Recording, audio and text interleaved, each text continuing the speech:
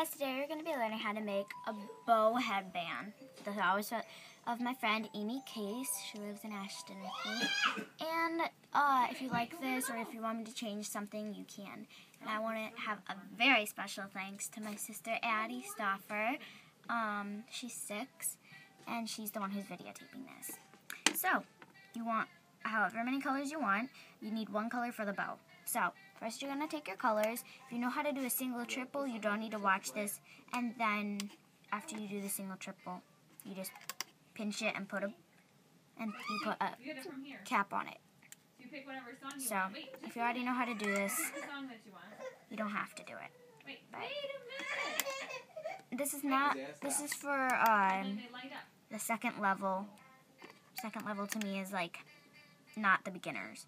So if you're a beginner watching this, if you mess up the first time, don't worry about it because I messed up the very first time I tried something. It was worse than this. So,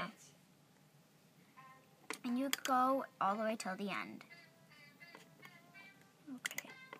Now that we got to the end, you're going to go back. Make sure the arrow is facing that way, and you just keep on going. And guys, there might be a part 2 of this if my camera shuts down, so just search Tara's bow headband part 2 and it will come up.